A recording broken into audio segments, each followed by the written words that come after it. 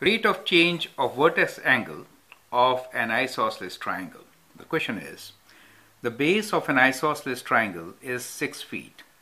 If the altitude is 4 feet and increasing at the rate of 2 inches per minute, at what rate is the vertex angle changing? Now, to represent this situation, we have a diagram here. So we have a triangle ABC, base BC is 6 feet. And now that is the height of the triangle. This says if the altitude or the height of this triangle is 4 feet and increasing at 2 inches per minute. So it starts with 4, but it increases. So at any instance of time, let us say that the altitude is x. So we define a variable x which represents altitude for us. And this unit we are using is feet. So we'll write x in feet since the base is in feet. Okay. So that's a variable x.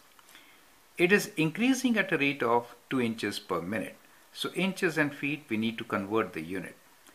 At what rate is the vertex angle changing? We need to find rate of change of the angle. So let the angle be theta, right? Now since this is isosceles triangle, we have dropped a perpendicular from there. So that divides the angle theta into two equal angles. So equal angles are theta by 2 and theta by 2, correct? So let's write down what is given to us. Is given to us that base BC is 6, right? So we know BC equals to 6 feet. And then it is given to us that it is height or altitude is changing at the rate of 2 inches per minute. Since we have defined variable x for the altitude, so we have dx dt given to us as 2 inches, right? 2 inches per minute. Now it's a good practice to convert it into feet. So we have 12 inches in 1 feet, right? So relation is 12 inches in 1 feet, right?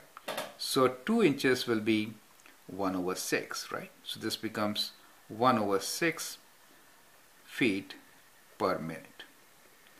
So that is given to us. What do we need to find? We need to find at what rate is the vertex angle changing.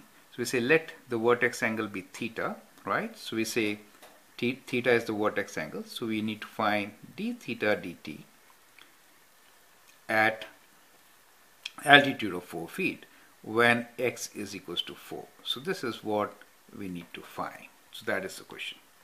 Now in such a question, we actually make another triangle so that we also figure out at x equals to 4 what all is given to us. So I have a section of this triangle drawn here. So when x is equals to 4, at that time, what is the situation? So if I have x equals to 4, I know this is fixed. Half of it is 3. So that is 3 for me. I can find the hypotenuse of this triangle, which is 4 square plus 3 square square root. That gives me 5. So this side is 5 for me, right?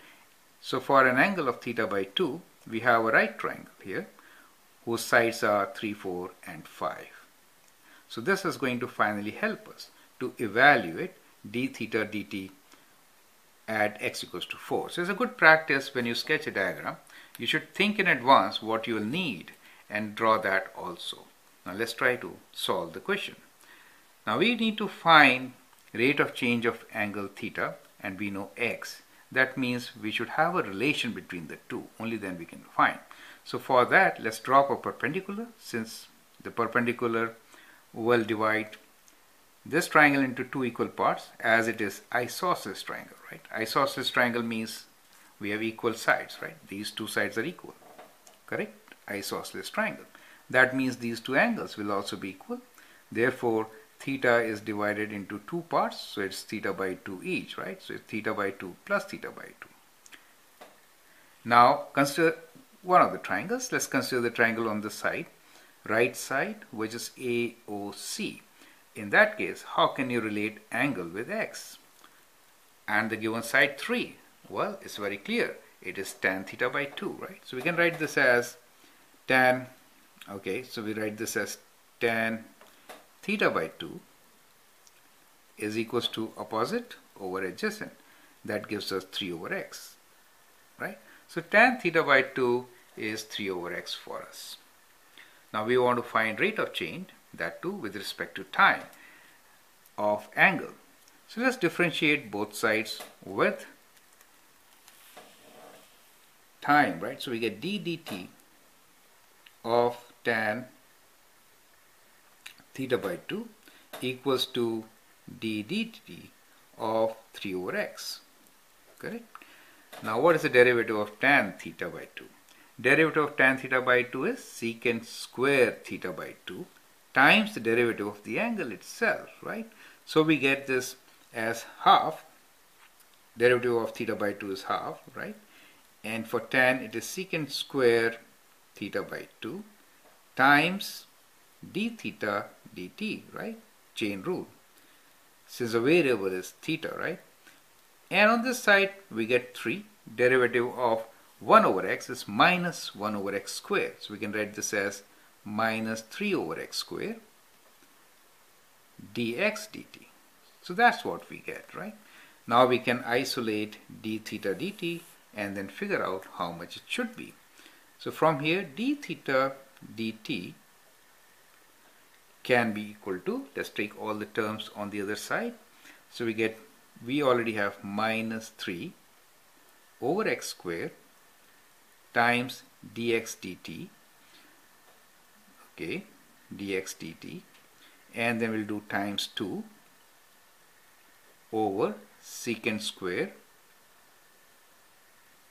theta by 2. So that's what we have. Now what do we need to find? We need to find this rate of change of angle d theta dt when x equals to 4. Now when x equals to 4, what all is known to us? We know x equals to 4, we know dx dt, which is 1 over 6 feet per minute, and secant square theta is what? Secant square theta is, secant is reciprocal of cos. Well, we could have written cos here itself. So cos theta by 2 from here will be adjacent side of 4 divided by 5. So that is what cos is. So we can plug in all the values and get our answer. So we get d theta over dt at x equals to 4 equals to minus 3 over 4 square, right? That is x. Dx dt is 1 over 6, right? Side 1 over 6 times 2. Secant square, so secant is reciprocal of cos. You can say cos square theta by 2 times cos square theta by 2, which is 4 over 5. So we have 4 over 5 whole square, right? Since it is square. So that's what you get. And now you can simplify this and get your answer. So in this, 4 square and 4 square will cancel, right? 4 square and 4 square will cancel. 3 times 2 is 6. That also cancels. So you're left with minus 1 over 5 square, which is 25. So you get minus 1 over 25 as your answer. And rate of change will always be in radians, right? So we get unit as radians per minute. It is very important for you to understand that in trigonometric ratios, when we are doing calculus, all the angles are always in radians, correct? So we get negative 1 over 25 radians per minute. Negative signifies that as this height is increasing or the altitude is increasing, the angle at the vertex is decreasing. Do you see that? So the vertex angle you can write as is decreasing at the rate of 1 over 25 radians per minute. Do you see that? You could write like that, decreasing at the rate of 1 over 25 radians per second, or the rate of change of vertex angle is minus 1 over 25 radians per minute. So either way is fine. I hope you understand how we solve this question. First step, of course, is to make a related diagram and also understand what is given to us, what we need to find. Once we know what is need to find, we can make another diagram so that at that instance, whatever is required should be known to us, right? So we make that particular diagram also, which was a small triangle with sides 3 and 4. Figured out the other side should be 5. And then differentiate both sides with respect to time and get the answer. That is the approach. I hope you understand it and you appreciate it. Thank you and all the best.